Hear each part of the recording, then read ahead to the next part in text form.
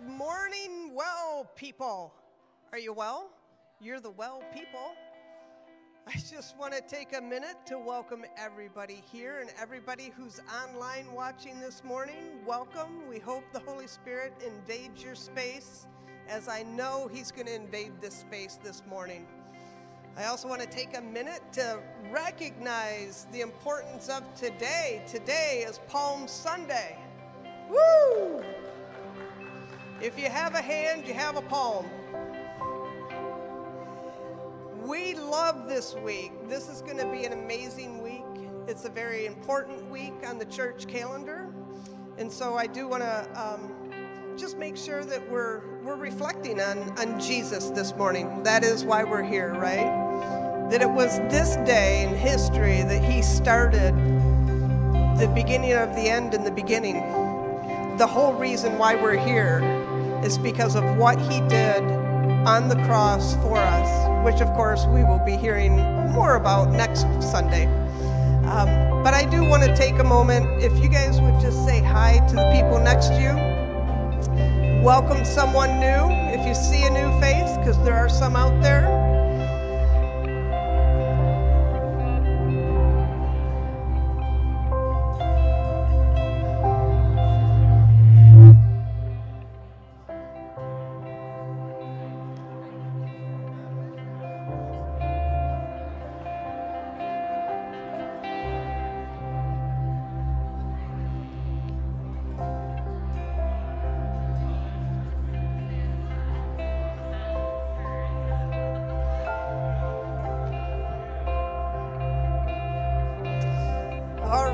I also want to make mention that we do have the communion elements up here to stage left. If at any time during worship you feel like partaking, please do so.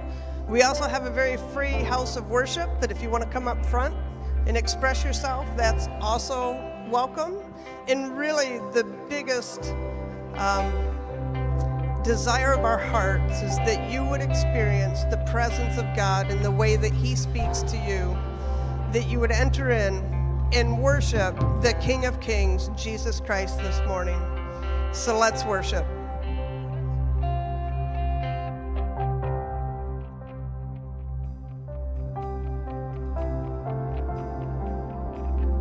All right, we are excited to worship this morning. Feel free to come up to the front if you'd like. And let's sing, There's No Shadow. There is no shadow that has ever overcome your life.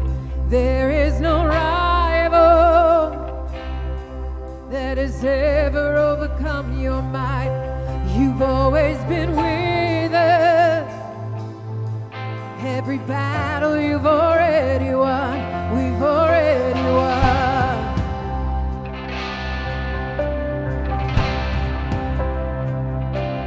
There is no weapon that has ever left a mark on you, and there is no army with the power to conquer truth. You've always been with us. Every battle you've already won. You've already won. Sing, show me. Show me one thing he can do. Show me a mountain he can move. He's the God of the breakthrough, and anything is possible. Show me one thing that's too hard. Show me waters he can't part. He's the God of the breakthrough, and anything is possible. Oh,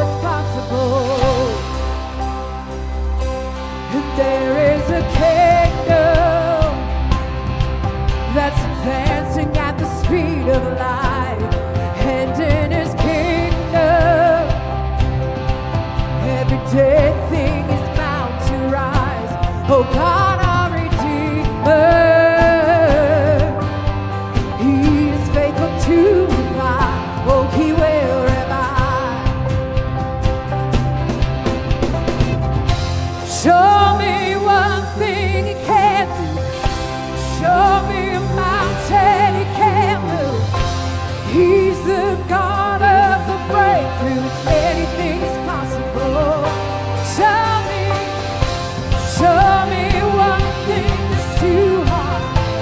Show me waters He can part.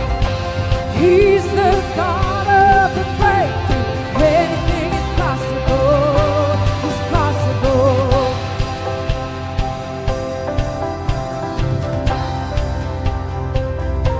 Sing all of our fear, I will turn into praise.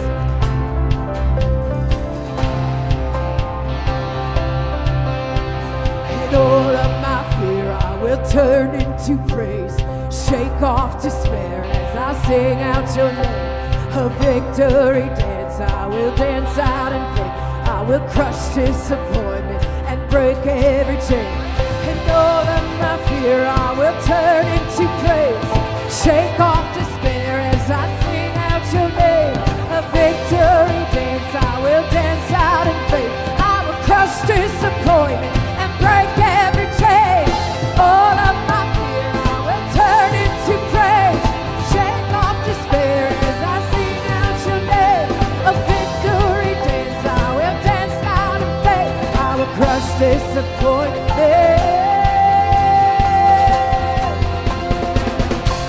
Show me one thing He can do. Show me a mountain He can move. He's the God of the breakthrough. Anything is possible.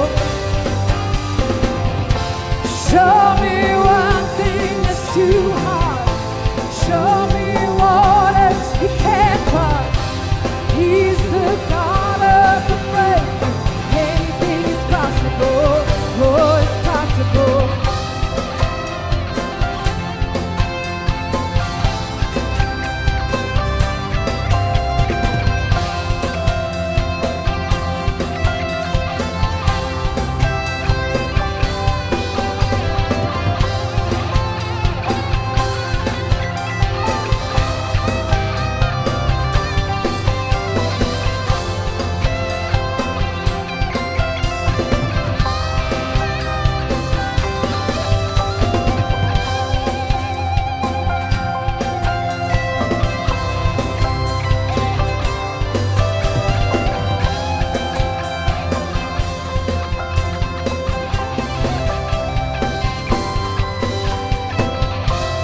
Let's give a shout of praise.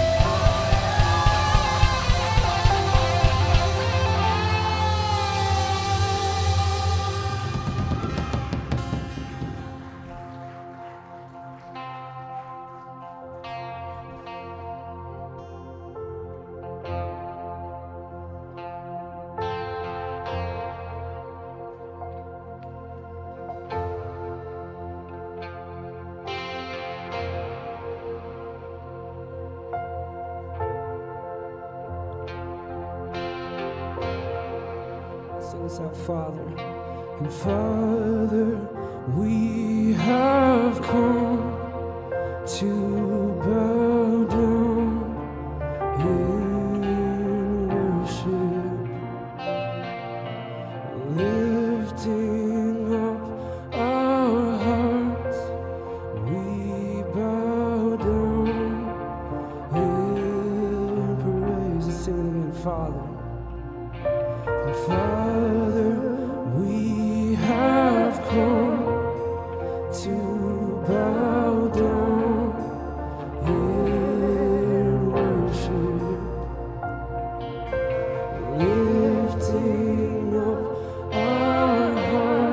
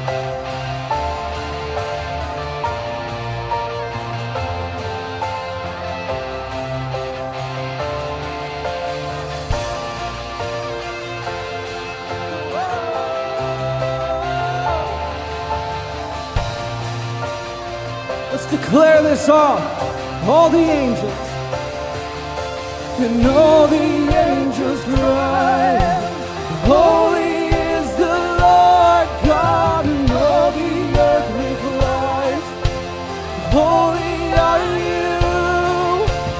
All the angels cry, holy is the Lord God, and all the earth replies, holy are you. All the angels cry, holy is the Lord God, and all the earth replies, holy are you.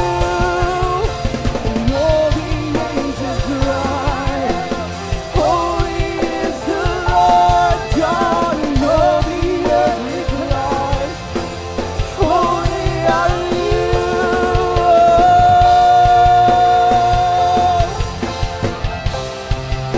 And holy are you, Lord. And holy are you, Lord. And holy are you, Lord. Let's sing this together. Hallelujah. And hallelujah. Hallelujah. Hallelujah. Holy are you. Hallelujah. Hallelujah. Hallelujah. Holy are you. Hallelujah. Hallelujah. Hallelujah. Holy are you. Hallelujah. Hallelujah.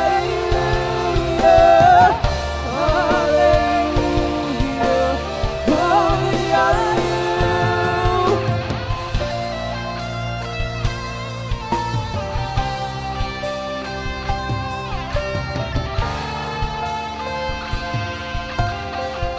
Sing this all the angels.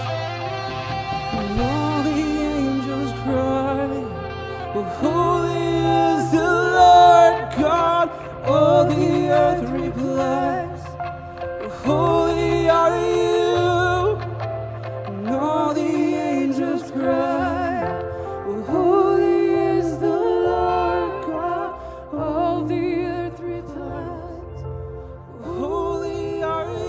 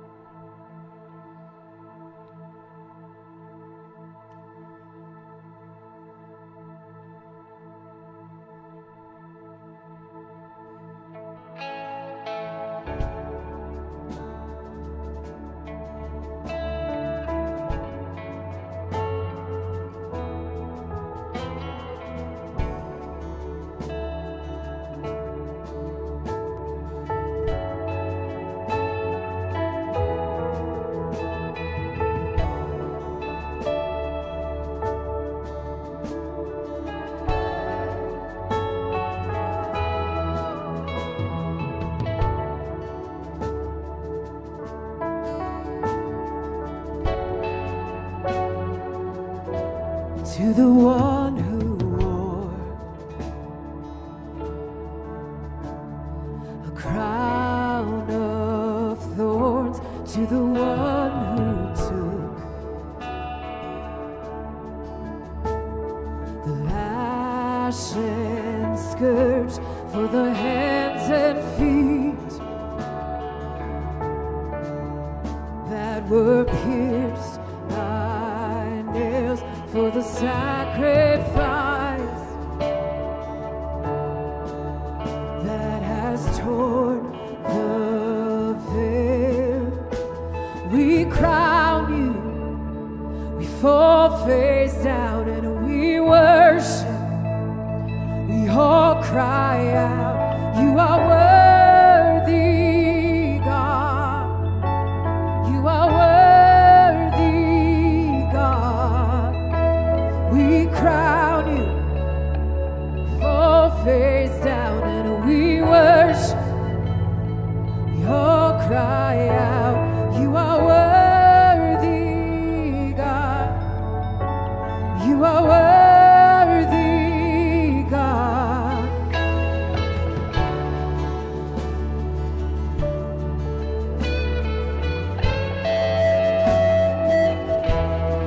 Worthy, God.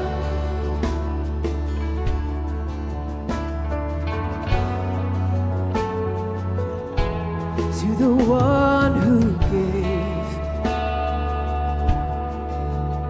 his very life away, who took upon himself all our guilt and shame, hanging on the cross for the world he loved with his precious blood. He purchased man for God. Oh, we crown you, we fall face down, we worship. We all cry out, you are worthy, God. You are worthy, God. Oh, we crown you, we fall face down and we worship. We all cry out, you are worthy, God. You are worthy, God.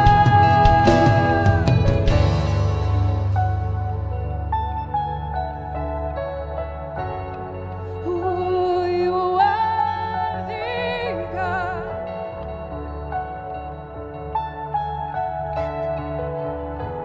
Oh, you are worthy.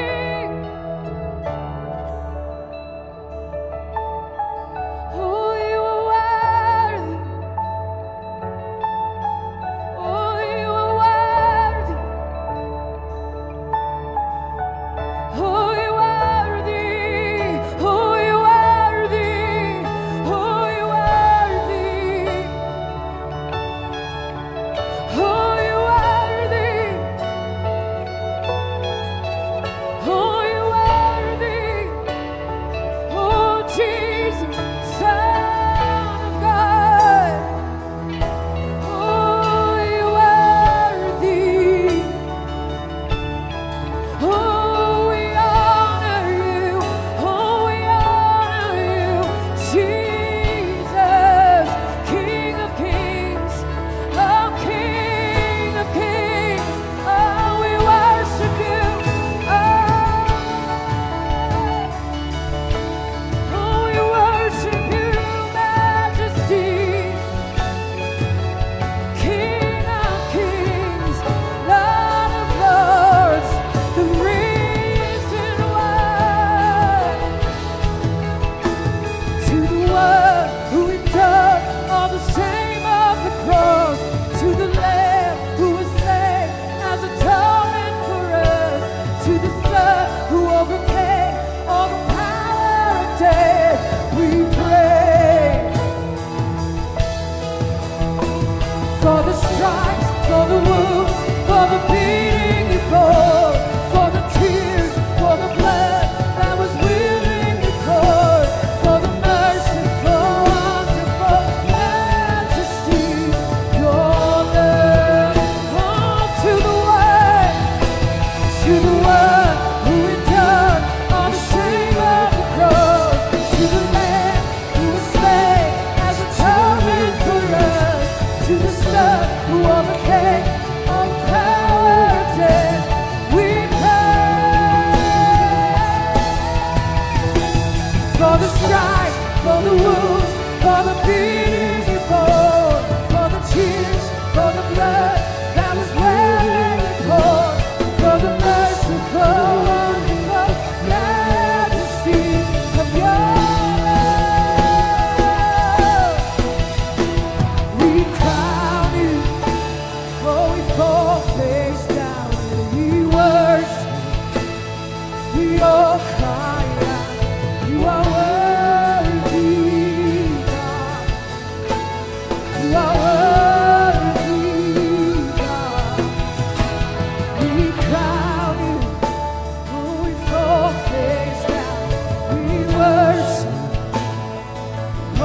cry out, you are worthy, God.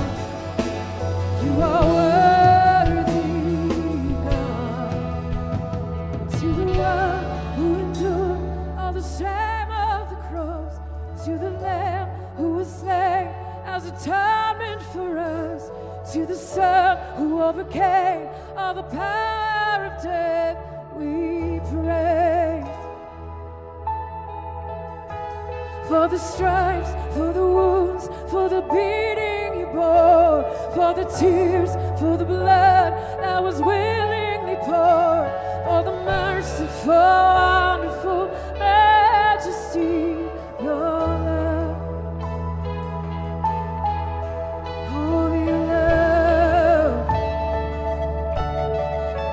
Oh, your love.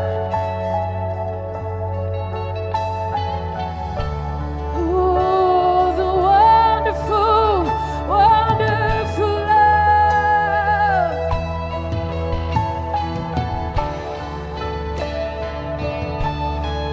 Ooh. Oh, we're overcome. Oh, by your love.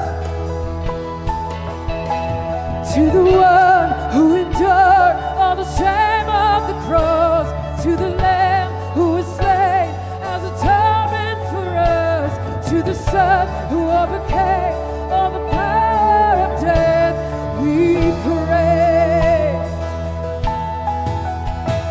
For the stripes, for the wounds, for the beating you bore, for the tears, for the blood that was willingly poured, for the worshipful, wonderful majesty of your love. To the one who endured all the shame of the cross, to the Lamb who was slain as atonement for us, to the Son who overcame all the power of death, we praise.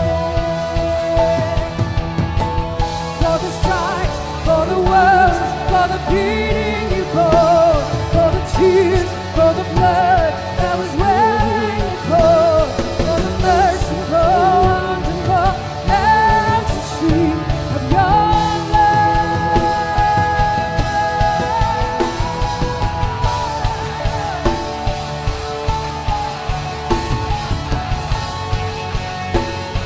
Oh, we praise you. Oh, we praise you.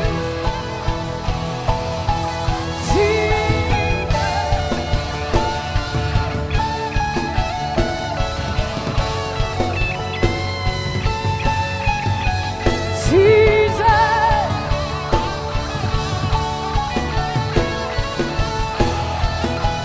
Oh, we honor you. We honor you.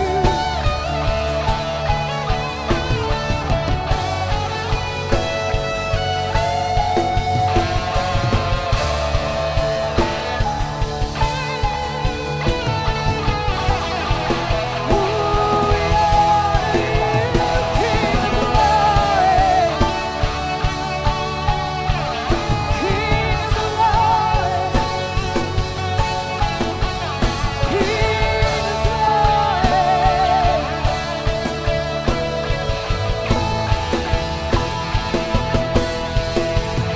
Oh, cloudy, fall face down, we worship. We all cry out, you are worthy, God. You are worthy, God. We crown you. We fall face down and we worship. We all cry out, you are worthy, God. You are worthy, God. Fall face down. Oh, we worship.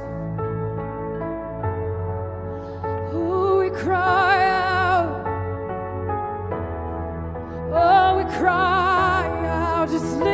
song. Just cry out, cry out. Oh, we cry out, oh, the Son of David.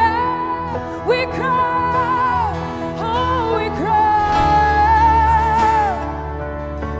You're the only one to save us. Oh, we cry.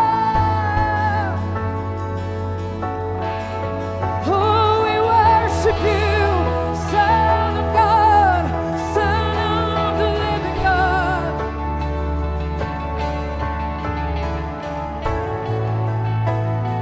Oh, there's nothing we want more.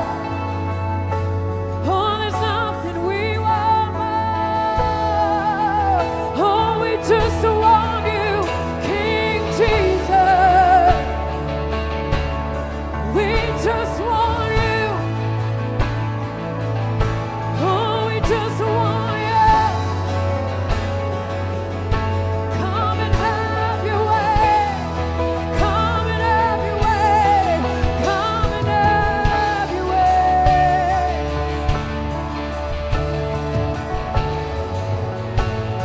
Oh, we welcome you, King Jesus. Oh, we welcome you. We honor you.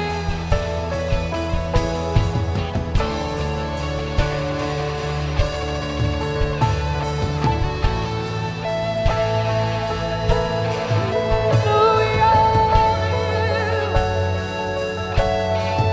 There is none like you. We are hungry.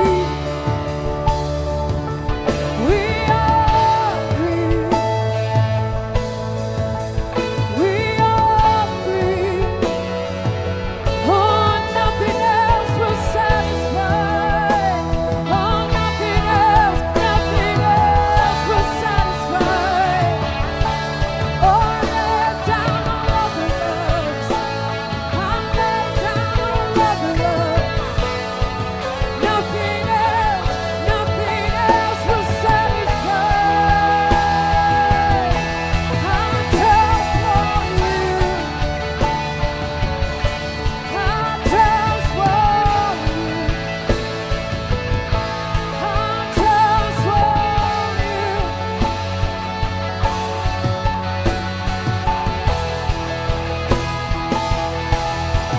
Love of God,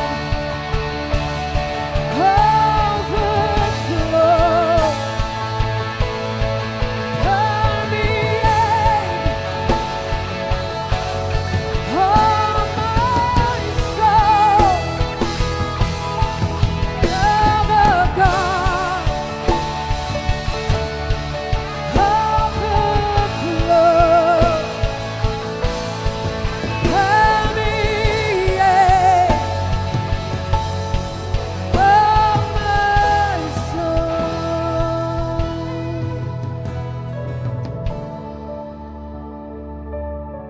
We just want you. We just want you. We just want you. We just want you. We just want you. Just want you. We just want you. I lay it all down, lay it all down. Oh, I lay it all down, lay it all down for the heart of heaven.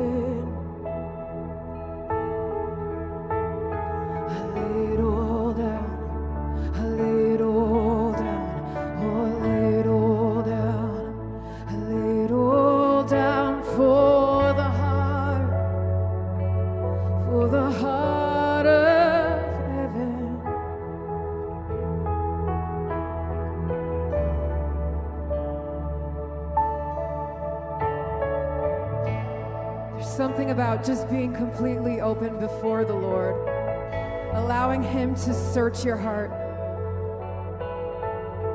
He's the only one that can save. He's the only one that can deliver. He's the only one that can heal. And He's come to do that. He's come to give us life abundantly. So Jesus, we just ask you to come this morning to search our hearts, to pour out your love in a way we've never experienced before.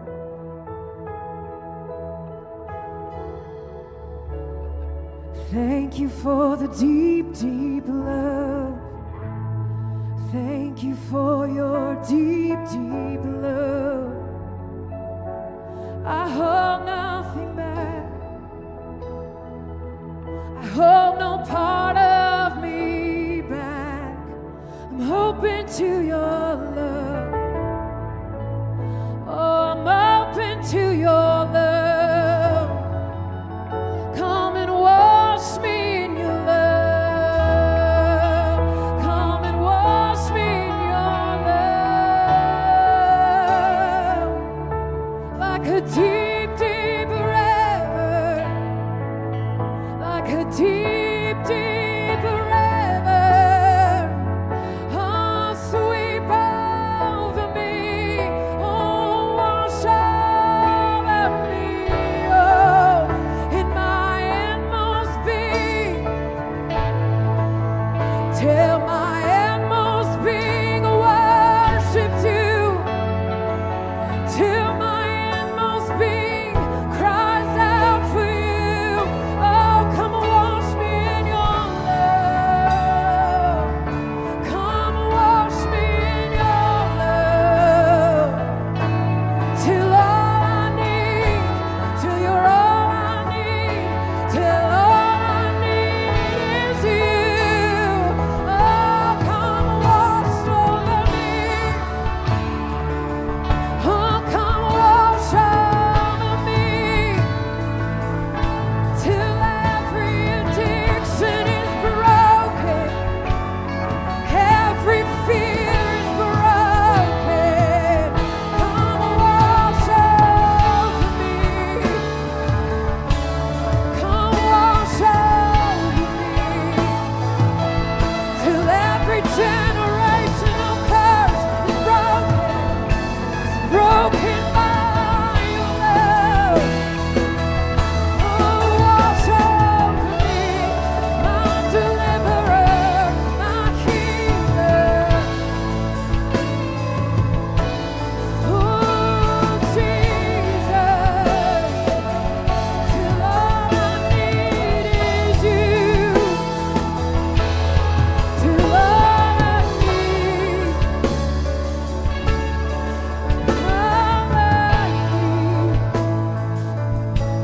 till all I need, oh, is you.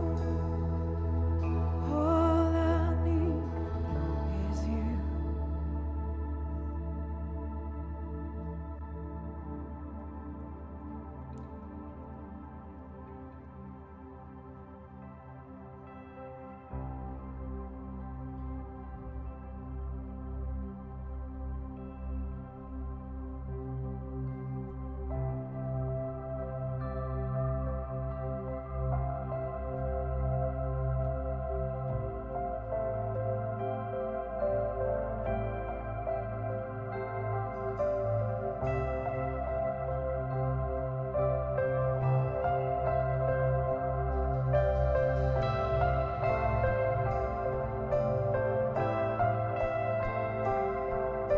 And I stand before you, awed by your majesty.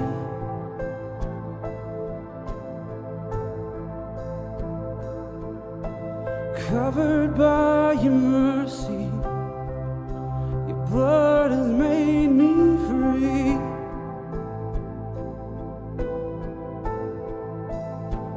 Draw me to you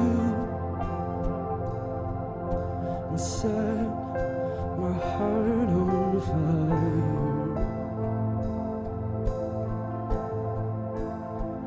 I wanna know you.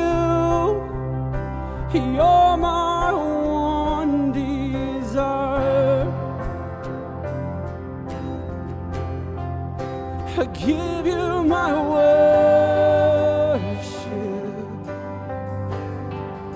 and all of my passion.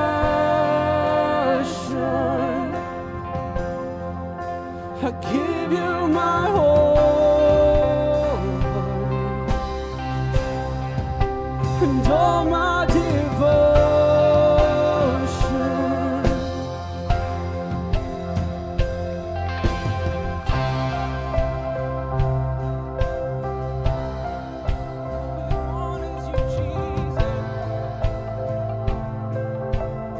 Grace never ending, grace never ending. Your hands that carry me,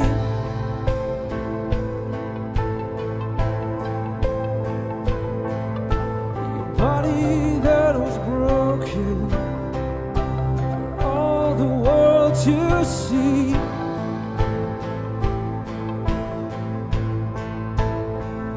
My heart is held by love, so unconditional. You captivated me. You're the lover of my soul. Sing, I give you my word. And all of my passion, I give you my whole heart and all my devotion. Here I will bow, and here I will bow down and say that I need. And here I will worship and say that I love you. And oh, how I love you. And oh, how I love you. And oh, how I love you. And oh, how I love you.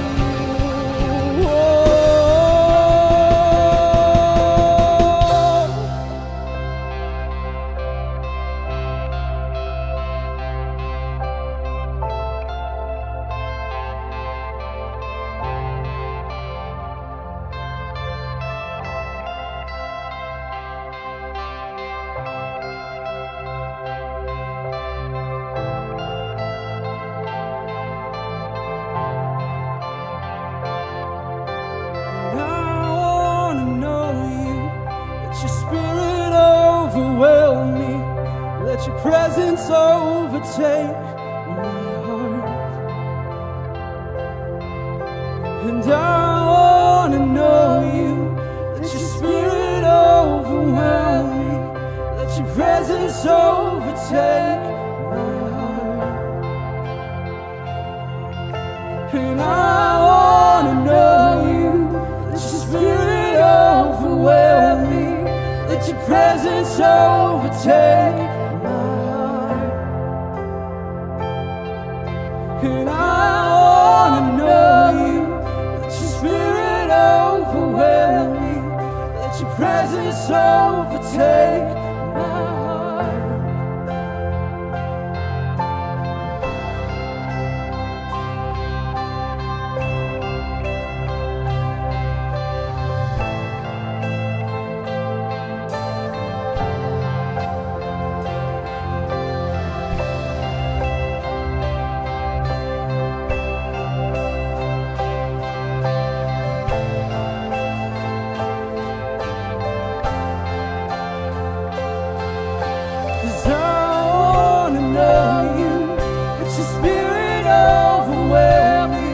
Let your presence overtake my heart. And I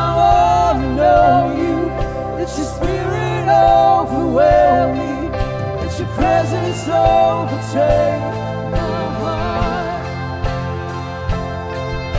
'Cause I want to know you. Let your spirit overwhelm me. Let your presence overtake my heart. 'Cause I want to know you.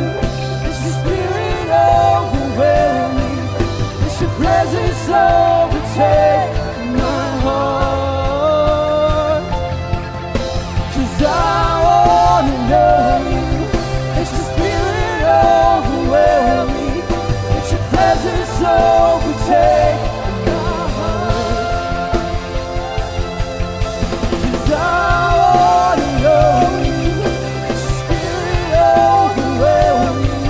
Let your presence overtake my heart.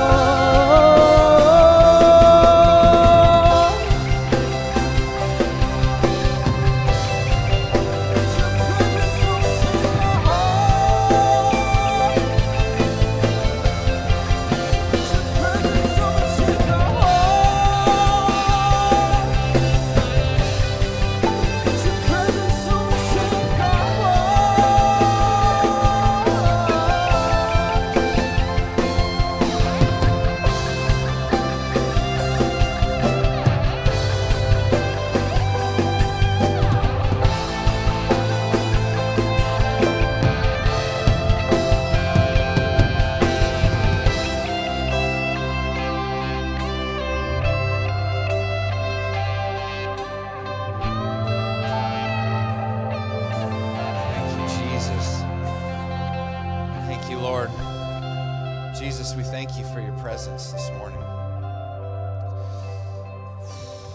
We're gonna pray for some folks this morning. There's such a sweetness in the room. I really feel like people are opening up places in their heart that maybe are new or fresh. And if you want healing for your heart, if you are aware this morning, God's put his hand on something in your life. You know, I was thinking of like the fear of abandonment, trauma. Those are kind of hot topic words in our culture. But if there's a tender place in your heart that you are aware you've opened up to the Lord this morning, I want you to raise your hand. Because I believe the Lord wants to heal you. His love doesn't come to just comfort you and make you feel better. It comes to transform us.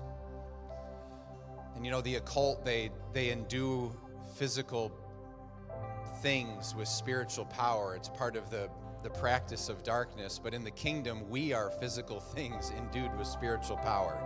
We are the temple of the living God. So if someone has their hand up and you're near them, I want you to just put your hand on their shoulder.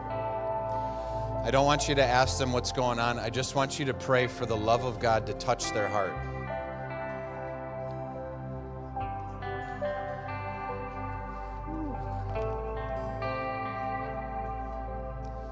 This is less about our words and more about his presence. We're just agreeing that he is in the room.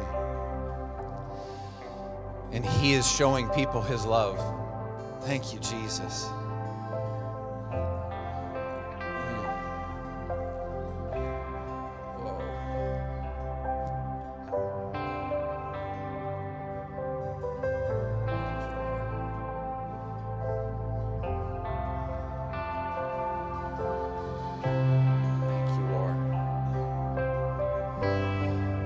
Jesus, we thank you that you are able to fix things that we didn't even know were broken. You're able to put things back in place that we didn't know we were missing. You're able to rewrite memories. So Lord, we thank you for your presence, your grace this morning to transform our pain, that you give us beauty for ashes. Lord, I pray that everyone being prayed for, if you're online and you're with friends, put hands on your friends, put your hand on your heart. I pray that everyone encountering this time this morning would be transformed by the love of God in a supernatural way.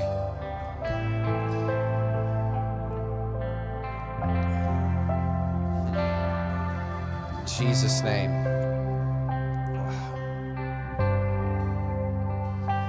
Amen.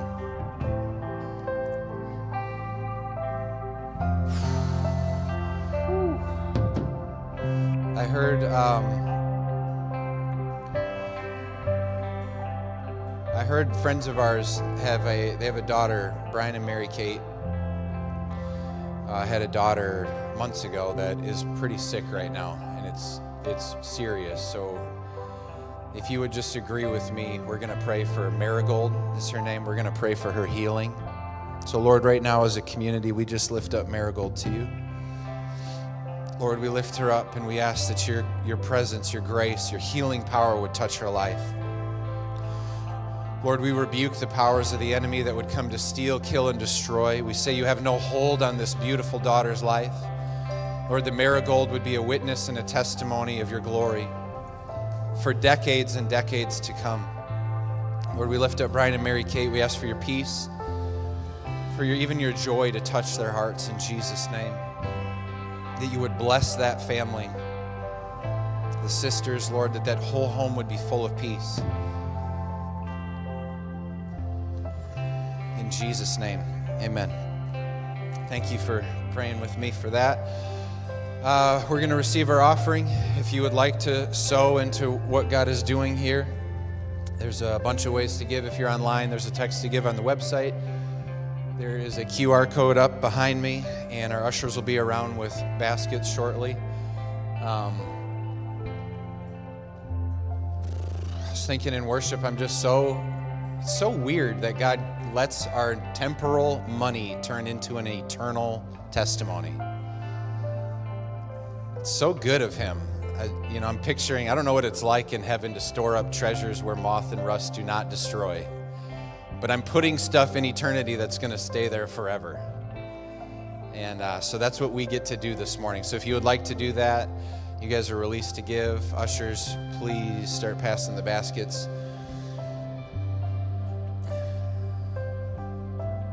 Thank you, Lord.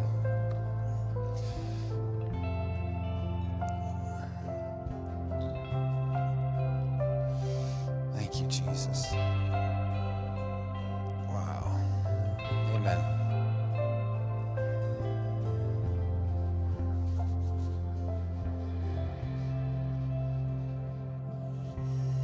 Hey, good morning, Well family.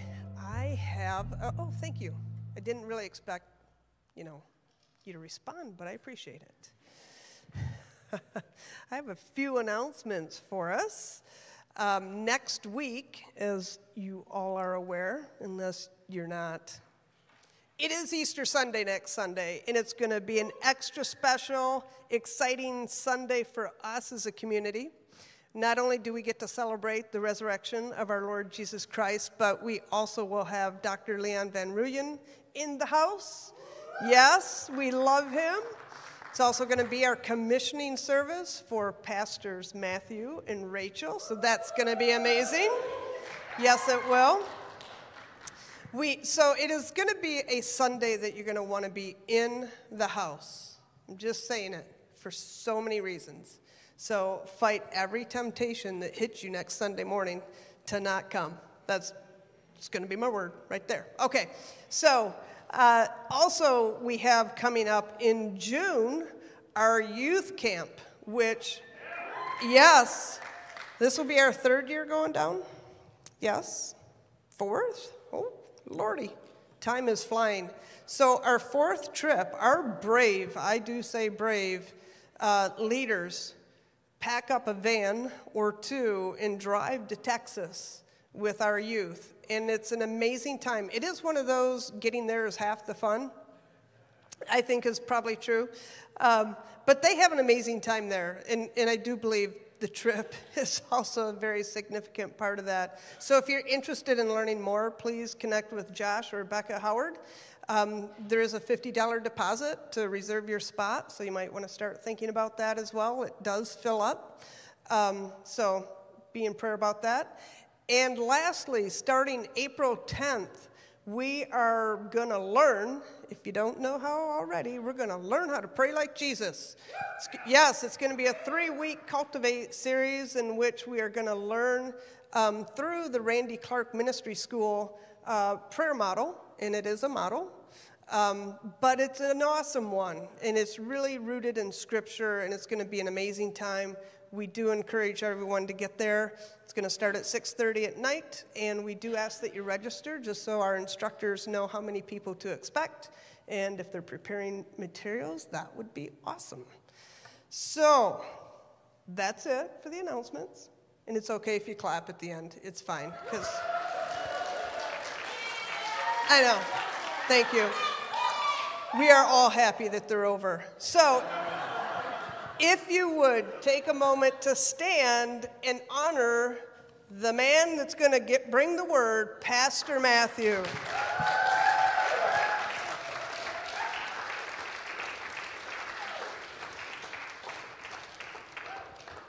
Good morning, everybody. How are we all doing today? I am doing great. Thank you for asking. I want to give just a second plug. I really want to encourage, especially the leaders, if you're a VSD or a ministry leader here at the church, to attend that Cultivate on April 10th. It's really a prayer model that we followed as a community for years and years and years. We went to, what was it called? The VOA, Voice of the Apostles, down in Orlando, I think was the first experience that we had. Not the first experience of Randy Clark, but the first experience with his ministry in that way.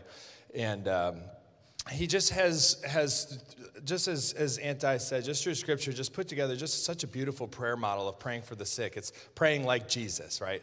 The model isn't what heals, but Jesus does heal. And when we do things like him, good stuff happens. And that's what I really want to just encourage the leaders here to attend that. And everybody to attend, but especially the VSDs and ministry leaders, if you would. I am really excited. But first off, what the heck? How about worship this morning? Oh my gosh, that was amazing. It was a beautiful time. There's this little girl that was up front. Oh my gosh, just transforming the atmosphere of this room through her worship. That's what I experienced, at least. It was beautiful to see. I really believe that there's a calling upon your life to shift atmospheres. Where are you? If you're in here, so could you? All right. She's getting water. She got tired from worshiping so hard.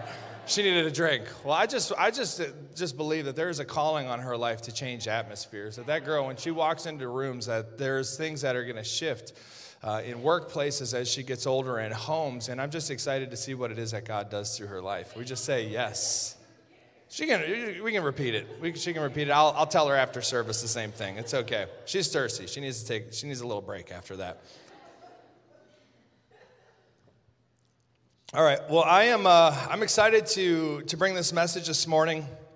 For those of you that know, I mean, you've been coming for a while. We've been in quite the season of transition. You know, it's been 6 months or so that we're making a transition where the founder of this church, the senior leader, our apostle, my mother, is passing the baton from one generation to the next, and it's a beautiful picture to see.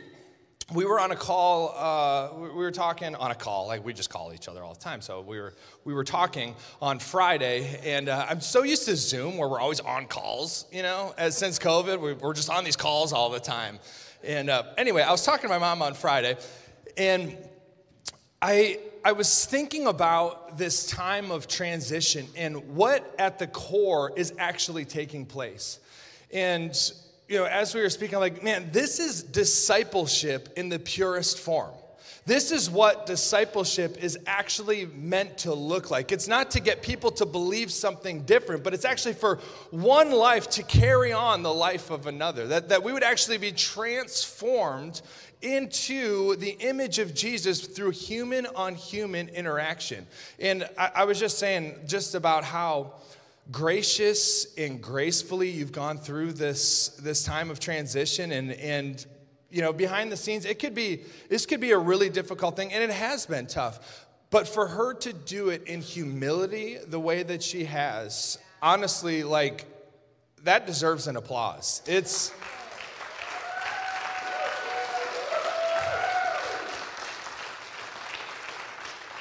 It can be very easy to, in times of transition, to really let go of things that you truly care about, right? But we know that at the heart and soul of what Jesus did, he modeled it for us, that everything he has, he gave to us, and he told us to then go and to do.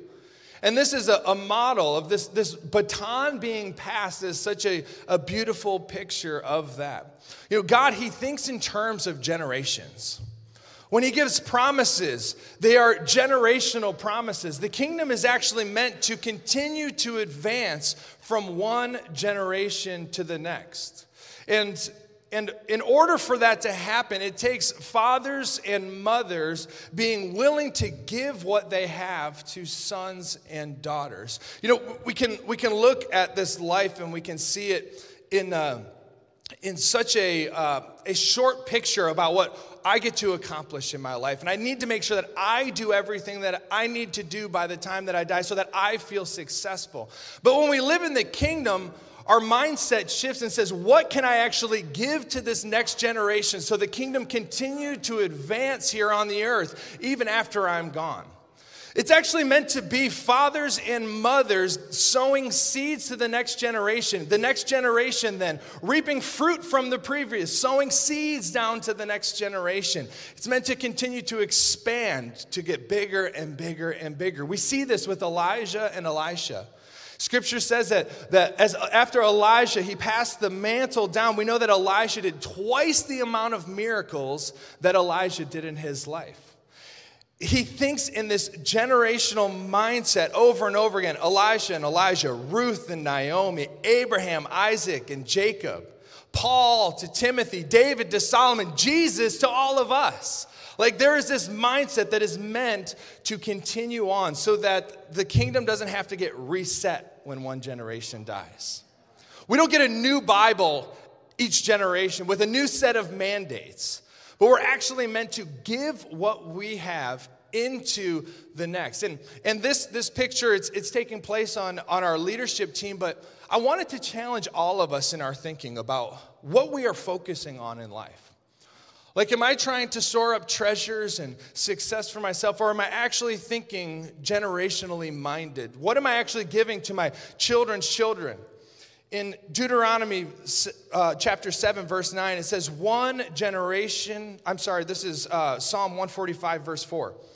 One generation shall commend your works to another and shall declare your mighty acts. Deuteronomy 7:9. Know therefore that the Lord your God is God, the faithful God who keeps covenant and steadfast love with those who love him and keep his commandments to 1,000 generations. Proverbs 13:22, a good man leaves an inheritance to his children's children. When I first got saved, I was this was a little after, actually. I had my daughter in the back of my car, Abigail, my oldest. It was just her and I. We were driving through my hometown, Dubuque, Iowa. We were back there visiting family.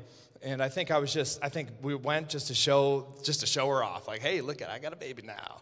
And we were in the back of the car, or she was in the back of the car, and I was driving down kind of our version of the Beltline in my hometown. It's called the Arterial. And I was driving down the road, and I'm on fire for God. I'm just thinking, I'm blasting worship music and praying, thinking about all the great and mighty things that I'm going to do for God.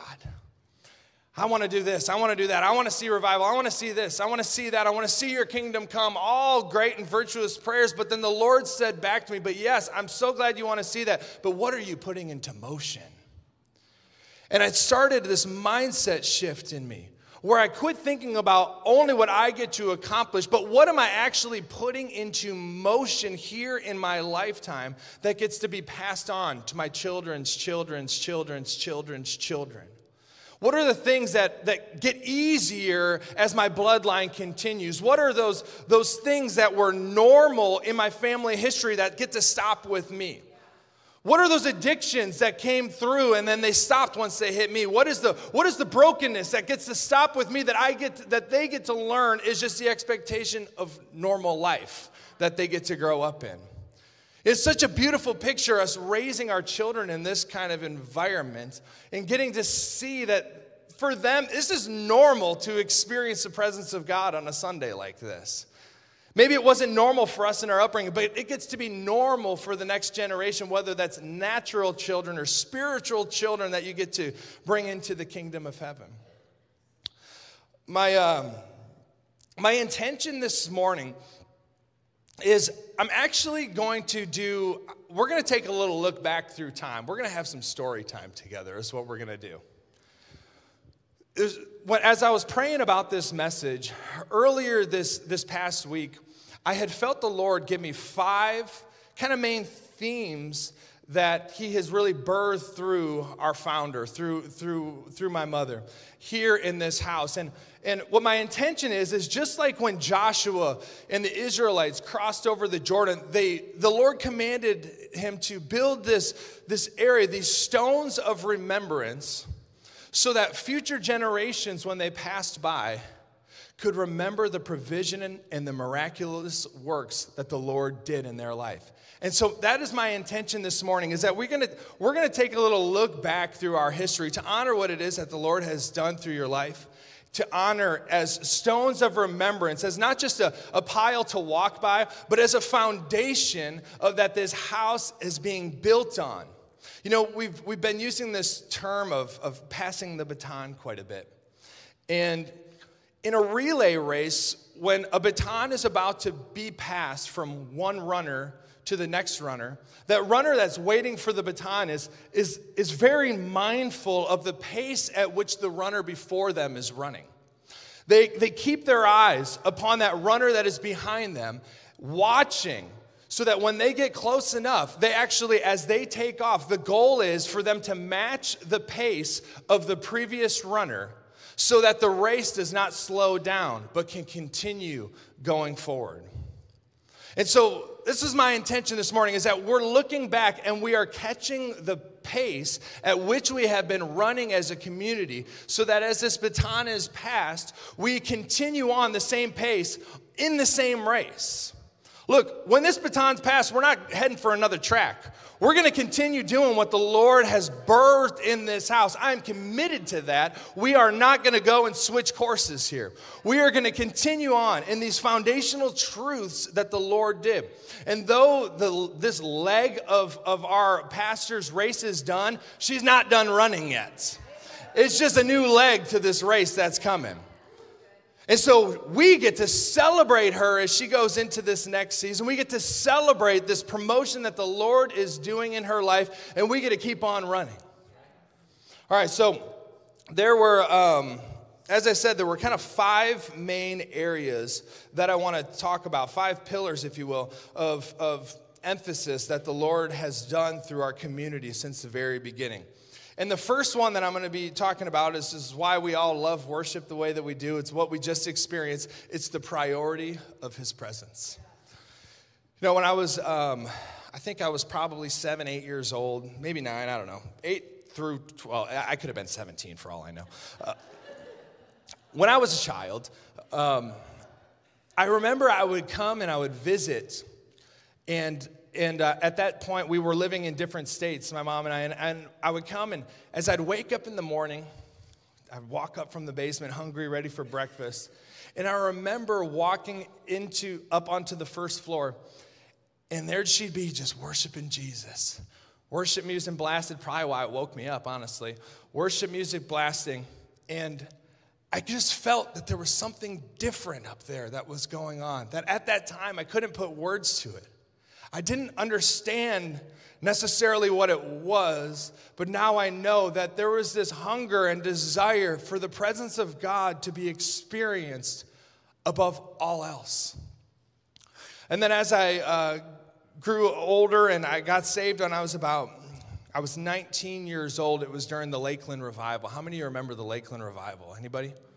There's a few of us here. So the Lakeland Revival took place down in Lakeland, Florida, and that was a helpful name to know where. And at that time, it was when God TV had started doing live stream. That was like cutting edge. This was 2009. Live stream was not a normal thing. God TV is broadcasting this revival that was taking place in Lakeland, and it had an international impact where millions and millions of people got saved, millions of people got delivered, got healed. Whether you were in the service or not, God was still setting people free. He happens to not be bound by distance. And I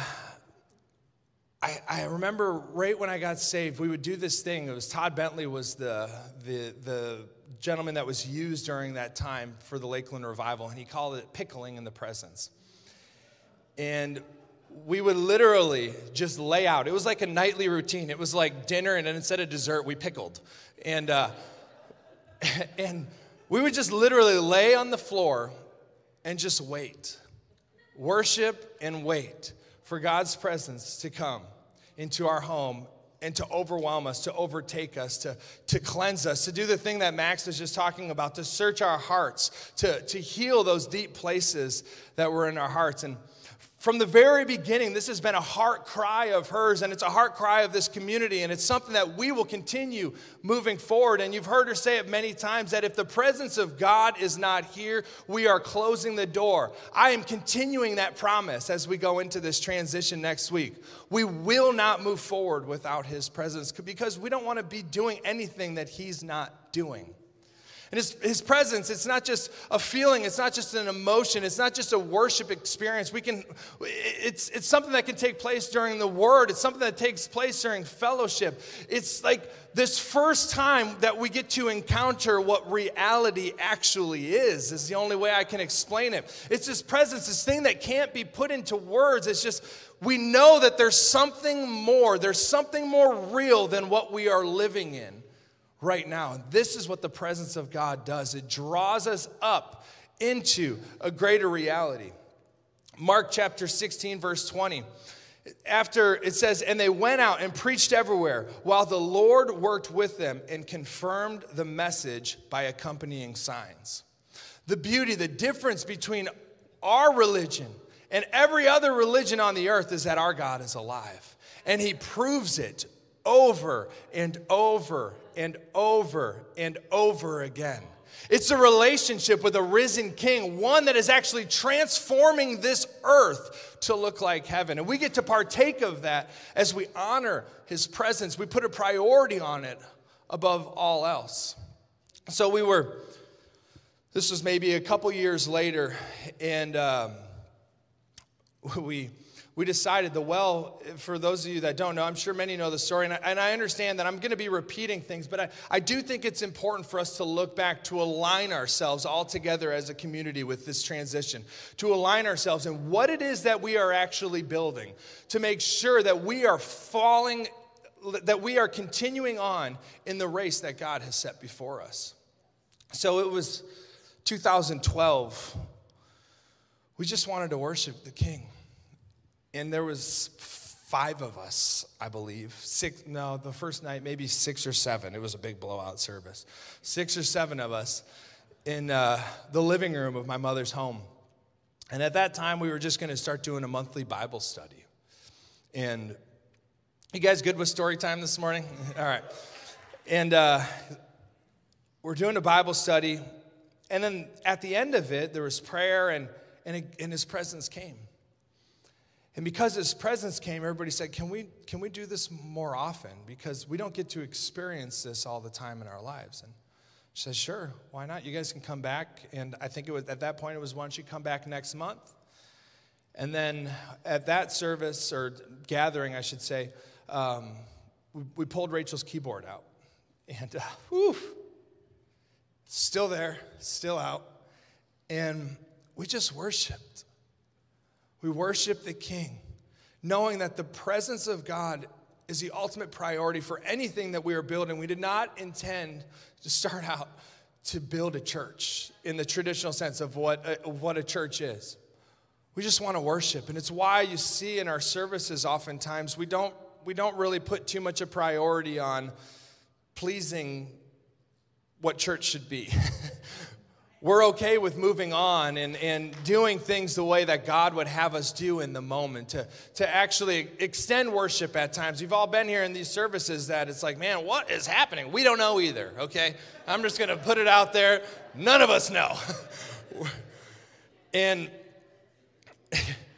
we started worshiping, and as a result of worshiping, we just started coming more and more, and Max and Thea, started coming, and Spencer and Kaylee, who I think are serving in the children's ministry today, and Jake and Nikki, and Renee was there at that time, and Di had visited the house when we were just hanging out at the house, a bunch of people worshiping together. And I'm sorry if I miss anybody else that's in here, but this was 12 years ago of people that are just hungry to see God's presence move, not just here though, but to see his presence move in their homes, to see his presence move at Meyer.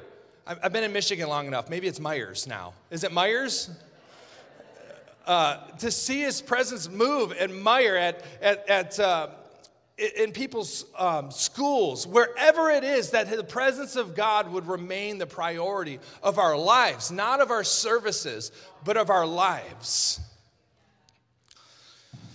And then the second thing that really was a real hunger in why we began meeting and pouring into people's lives, the thing that really was burning in my mother's heart was a heart for discipleship. So the presence of God is a priority, and the second to being a heart for people to be discipled. You know, for many years she was an itinerant minister, was traveling around quite a bit, going to these services, and these conferences that she would speak at, and she always used to turn that she got tired of blowing in, blowing up, and blowing out, and not actually getting to be a part of seeing the transformation that takes place in people's lives. And I've witnessed personally in my life what this heart of discipleship can actually do, how much being believed in. This is going to be a teary one. Can I get a box up here, actually, somebody? Of what this heart of discipleship can do. To be believed in even when you shouldn't be. Like, not according to your sophistication or your behavior or education, but to actually be believed in that God will use anybody. And to put that into practice, the amount of opportunity that she willingly has given out to many of us here in this community over and over and over and over again, even when we fail. Still more opportunity. I remember one time I had preached this message, and at the end I'm like screaming, like, God is going to come and he's going to strike down with a rod of iron. I like started quoting Revelation at the end for some reason. What happened was I watched this guy. What was his name? I watched this preacher, and I was like, I could do that. Paul Washer. Yeah. I became Paul Washer in the moment. And fortunately, it didn't record. I don't know if it got deleted or if it really didn't record. I'm sure it got deleted. But I was invited to preach again. Like, we can screw up and continue going forward, and that's what the heart of discipleship is. It's like, I know that you're not perfect, but I'm going to give you what I have anyway, whether you deserve it or not. One of the greatest moments of my entire life is a result of that heart that you have carried. Besides getting saved, married, having children, the next on the list is preaching in Flint. Like, this was at a time, and many maybe don't know this actually, but during that season when this took place, is my mom was praying about starting to travel again, and was asking the Lord if doors would open up, that if she should go and start getting back into some itinerant ministry again. And this door of opportunity opened up. During the time, the very thing that she wanted to do, this door of opportunity opened up. And instead of just taking it, she asked the Lord what to do. It felt like it was for me to go and to preach and to minister at this event that was taking place in Flint, and to bring the rest of the team, just us young. How long ago was that? 6, 7 years ago. Yeah. And did you go? So, yeah, it was wild. It was one of the wildest experiences of my life. And we went to this, it turned out to be at like this community center. And I don't even remember the exact message that I preached, but at the very end of it, I just asked for the team to come up and start giving words of knowledge. And In that service, I watched before my eyes somebody that had cataracts, their entire eyeballs were fogged over from cataracts. I'm doing the number thing in front of their face. They cannot tell me what number I'm holding up in front of their face. And I watched the fog completely disappear from their eyes. As this is happening, I see out of the corner of my eye somebody jump out of a wheelchair and start walking around the room. As that is happening, I see somebody else in a wheelchair. I don't know what's at the wheelchairs in this place, but somebody else is in a wheelchair going down like this. They had broken their back, hit by a car, I believe, and all of a sudden were down touching their toes. This is in like 10 seconds. The Holy Spirit just broke out. Also, as this is happening, a fight is breaking out in Flint style in the back of the room. Like...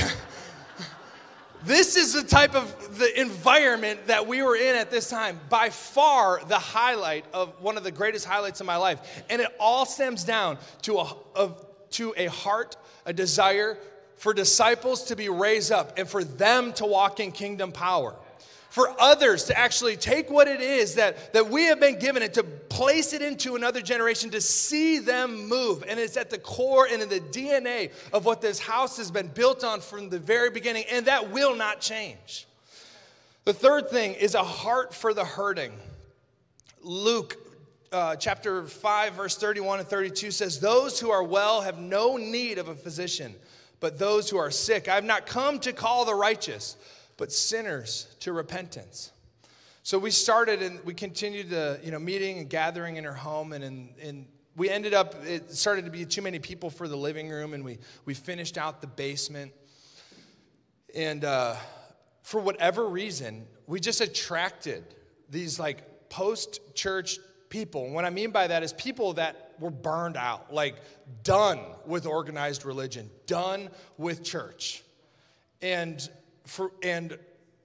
at the very heart and core of what it is that she felt was that we were called to both the unchurched and the post-church, to see those that have been hurt by religion. And trust me guys, it's not the easiest group of people to be ministering to. Like, it's not necessarily the thing you want to search for, but it's the people that Jesus is searching after. And I'm sorry for those that are the post-church people that, yes, you weren't that easy. I'm sorry, all right? Look in the mirror. That's who I'm talking about. And,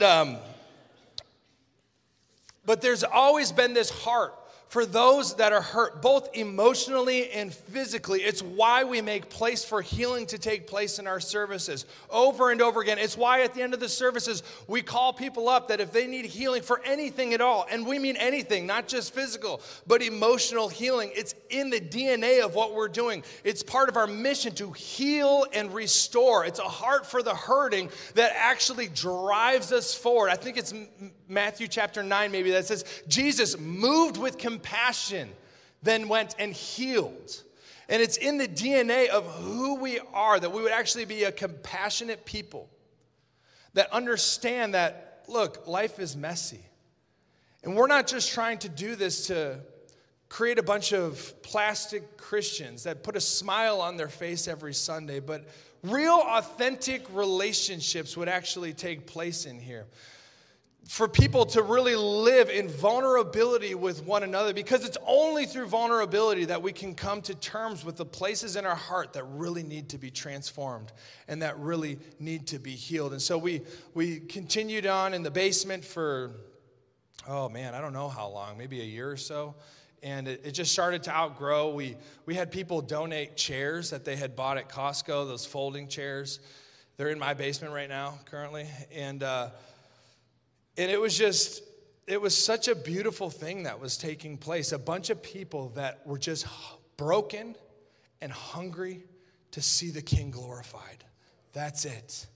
It's a simple way of life, a simple mission, a simple focus that will continue and will remain as we're looking back at what happened here, as we're catching the baton all together as a community. This isn't just a me and Rachel thing. This is a community transition that we are going through. And so my intention, as I said, is to align all of our hearts around what it is that God was doing, so that we don't just start straying away in our thinking of maybe now it's time to do this, maybe now it's time to do this. No, we are building on the foundation that was laid here at this church. another thing that I learned through this process with a heart for the hurting is just your humility to, like, you're never too sophisticated, you're never too old, you're never too arrived to go and seek after healing for yourself. It's probably been one of the number one things that Ravchel and I talk about and that we admire about you is your ability, no matter what has happened to you, no matter what situation is going on, first you look in the mirror and say, is this something in my heart that needs to change? I've witnessed it. I've been a part of those conversations over and over and over again. If there's a relationship thing that's taken place, whatever it is that's happening, I've watched you time and time again take responsibility for your own healing. And that's something that we all as a community could learn from, where if there's a situation taking place in life, it's so easy as society to point and blame others. But look, we need to be responsible for our own hearts. We are responsible to actually take care of this garden within us and to not allow the hurts just to stay there and to fester. One of the things that you said over and over again is, look, I will not be a leader that is hurting because I know hurting people hurt people. And it's such a model, not only in a sense of leadership, but just in life, in relationships with one another. Like, you will bleed out upon those that you are doing life with. Hopefully they're gracious enough to understand that it's just blood from a wound and they'll help you patch it. But at the same time, you need to be responsible for your own bleeding. Like, we have to constantly be aware, be able to come before the Lord. It's moments like this in the service. It's at home. It's in the morning when we wake up and we get silent before God and we just do a little heart check about where we are. It's such a beautiful picture. The fourth thing that I learned, or that this was really founded upon, was a hunger for revival. So back in the early mid-90s is when Pastor Kathy came to the Lord, and it was during the Toronto blessing that was taking place at that time, and that's where Randy Clark's ministry really grew a lot of recognition, the gentleman that I was talking about with the healing prayer model. And it was a beautiful outpouring that was really rooted and grounded in the Father's love. It was people were understanding, maybe for the first time, maybe it was just an emphasis at that time. I don't know, I wasn't around then. I was alive, but I wasn't walking with the Lord at that time. But there was a heavy emphasis that the Father is not just somebody that's up there waiting for you to screw up, but he actually loves you. But not only loves you, he enjoys being around you. Like, he wants to be with his people. He didn't sacrifice his son to be mad at you. He sacrificed his son to live in pleasure with you, to bring us back to this garden reality, that we would actually walk and talk with him like what happened with Adam and Eve in the garden. It's this beautiful picture. And so at that time, though, the church that she got saved into was in revival. And full circle moment, it was actually Dr. Leon was the one that the Lord had used in that community, the man that is coming here next week to commission all of us into this new season. He was the main catalyst kind of all throughout southern Illinois, and I believe there's some regions around as well, that the Lord was just really breaking out in revival in. And when we receive something from fathers and mothers, that just becomes our new expectation of living. Like, when my children are growing up in a home that's filled with love, that's just their expectation of what the home is supposed to be like for their children. When my children are growing up in a home of abuse, that becomes the expectation of what they are going to raise their children in, unless the Lord intervenes and does a change. When you get saved into revival, it just becomes the expectation of what church is supposed to look like. And so at the very heart and at the very core of everything that we are doing here at this church, everything that we are doing here within this community, it is a hunger for the church to be revived, to be awakened, for Jesus to be seen, for religion to die, for it to be slaughtered away once and for all, and for King Jesus to be the only thing that matters. And so we outgrew this basement space, and then we moved into a shared space. I'm sorry, I should have told you waterproof makeup today. I am so sorry. I hope you don't have anything afterwards. But we moved into the shared space. There was another church in town that allowed us to rent their facility. And by rent, I think we paid them like $20 or something. Like, I don't even know if we paid them. I don't even remember. It wasn't much.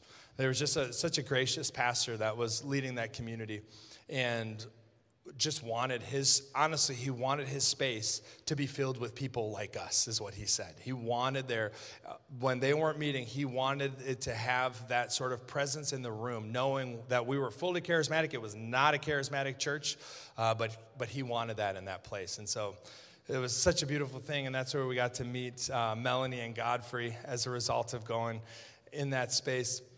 But the community just continued to grow in a hunger for revival. Like every message, I think, probably during that time was all about revival. That's all we talked about. And it's still at the core of what we believe. But revival isn't just, like I said earlier with the presence, it's not just a service experience. It's families transformed.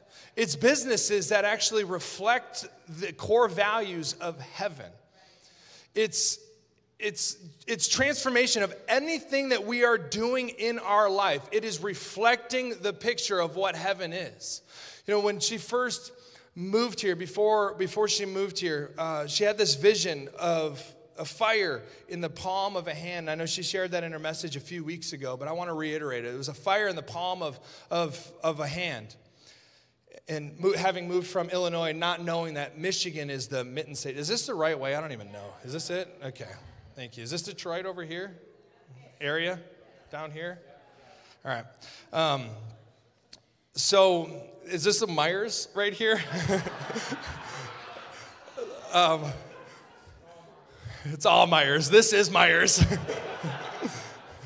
And DeVos. All right. So where was I going? Revival. I do this all the time. What will I do when you're gone, Mom? How will you keep me on track? Fire in the hand. There we go.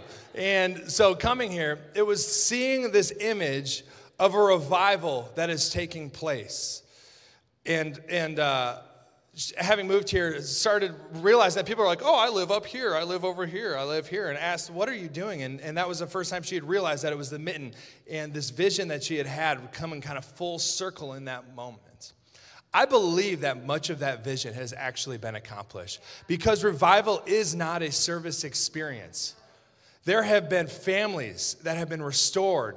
There have been families that have been transformed. There have been businesses that have been birthed out of this community that have a single desire to reflect Jesus here upon the earth. There have been healings that have taken place. There have been dead that have been raised as a result of this community. There has been cancer healed. We have seen people in our services get out of wheelchairs.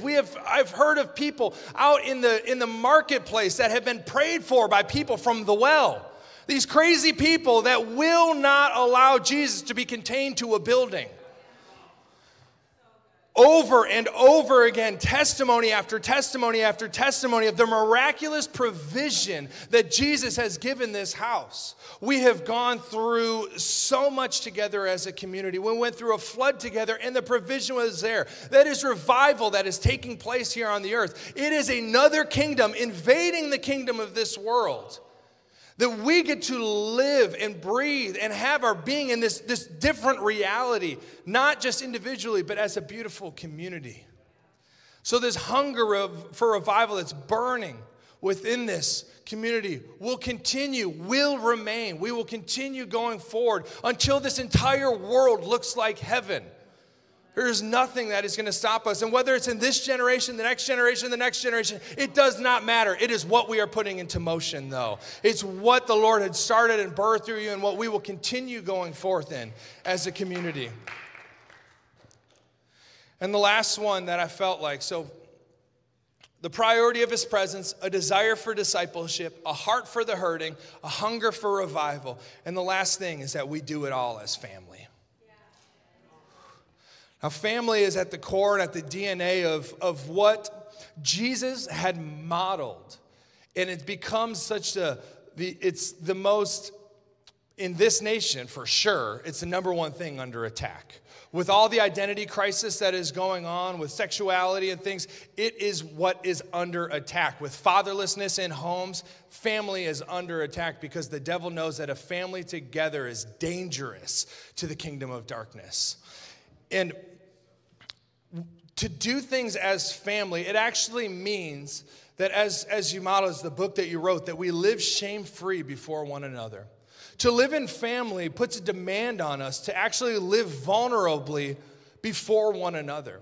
There have been so many weeks. We have a kind of a tradition where we do the Sunday after church hangout. There have been weeks upon weeks upon weeks. I don't want to do it, honestly. I am tired. I want to go home. I don't want to do anything but go to sleep. I just got done at, sometimes I'd be worshiping. I hop down here, come back around. I come up and preach. I don't want to do it.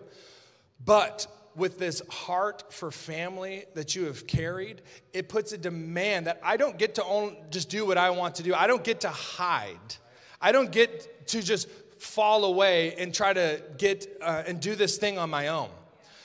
We are called into family with one another to be interdependent on one another because the kingdom advances as family. The old African proverb says, if you want to go fast, go alone, but if you want to go far, go as family.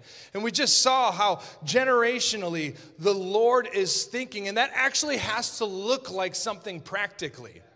Like we can't just say, oh, I believe that the kingdom of God is a family and he wants to move generationally. That's messy. Like family is not an easy thing for so many people, especially if you were raised in some sort of brokenness in your family. But we get to rewrite what it looks like to live in healthy family with one another. I think it was last Sunday, we were talking about how many people are in here that have these generations within one church. I'm seeing it right now with Greg and Kim and Max and Thea, and the stands, the whole generation. They take up a row or two or three or something. And we have the Howards that are in here. All of these people there's this generational thing, the Wimbushes, that is happening within families in this community. And it's something that is beautiful. It's not something that is easy, but it is necessary. If we actually believe that Jesus has called us into family with one another, it doesn't mean then that we get to just get away from our family. We get to divorce our family, so to speak, when things aren't going the way that we want them to go.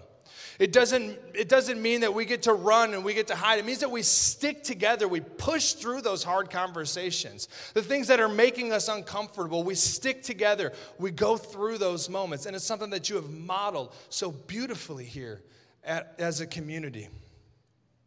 It's times when, you said this maybe 5-6 years ago, but it was during a real difficult season of her life, and she said, it wasn't my faith that got me through it. It was the faith of my family. Family allows there to be a safety net for us. That when we don't have anything to give, when we have nothing to show up with, family's like, you know what, that's all right. I got the mashed potatoes this year. Not a big deal. I'll take care of it for you. That's at the heart and core of what we are trying to build here, that you don't have to have it all together at all times. You won't. And if you try to, you'll burn yourself out or you will just be really fake. That's when we're faking disciples, not making disciples. Like we have to be honest about what we are feeling in our hearts and just show up. Stick together through thick and thin. It doesn't matter. We have been through the ringer in this community, just through situations that just did not happen at the right time. Globally, the church, we watched a lot of our family members in this community that left during COVID and unfortunately didn't come back. And that saddens my heart. I believe that there will still be a time of restoration for many of them. But 40% of the church globally left. And then right after that, we had the flood of this sanctuary. For those that weren't around during that time, this entire place was raining inside. And we had to meet across the street in the school, come back and meet down in the basement once they were able to put the floor back on. And man, it was something. But it was family that kept those of us together that are still here. It was the commitment to something bigger than ourselves. Commitment to not just to comfort, but to the uncomforts that family means for one another. So we went from the basement We went from the living room to the basement to the church, the Methodist church, to the strip. We were in a strip on Breton and 44th Street for a while. And then here to this house where we are right now. It's been quite the journey that we've been on together as a community. And but I just wanted to realign us to what it was that the Lord started here. That not just me and Ravchel or the leadership team, but that we would all look back as a community and align ourselves to what it is that the Lord has started so that we can catch pace with where it is that we are going. Because I am committing to you, Ravchel, the rest of the leadership team, we will not build on something else except for these foundational truths. So as we go forward, as the baton is passed next week, I'm committing that we will continue in healing, restoring, training, sending, believing the best in one another, and seeing Jesus get glorified. And for that, all I got to say is thank you.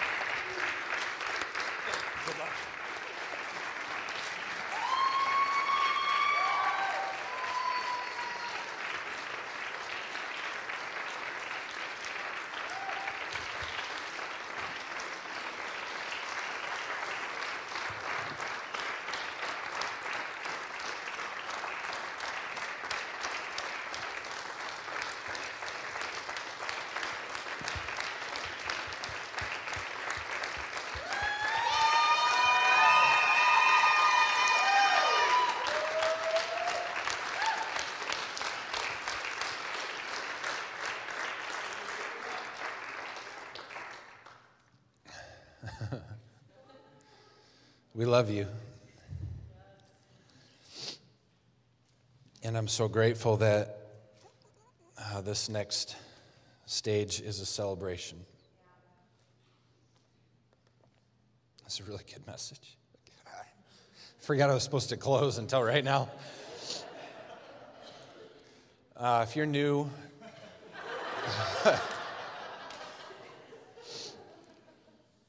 and honestly, if you're new, welcome. You know, this isn't the only place that God is moving, but it is definitely a place that God is moving. And you're welcomed into what you just heard this morning. There is a seat at the table for you if you want it.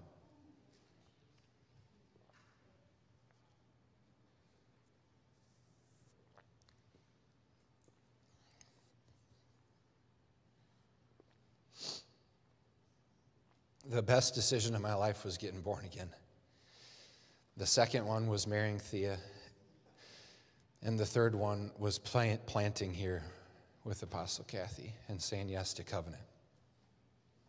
I love you so much. So if you want to get to know us, there's a welcome thing over by the stairs. And ministry team, if you guys would come up, Jesus is here. He wants to heal you. He wants to heal your heart.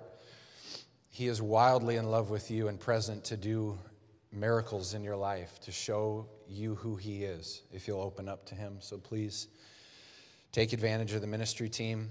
I just pray that this, I don't even feel like I need to pray, this is going to continue. I'm so thankful to be a part of the kingdom of God. So Lord, we thank you for this morning. We ask that you would just continue to be glorified in each of our lives. In Jesus' name, amen. You guys are released. Have a great week.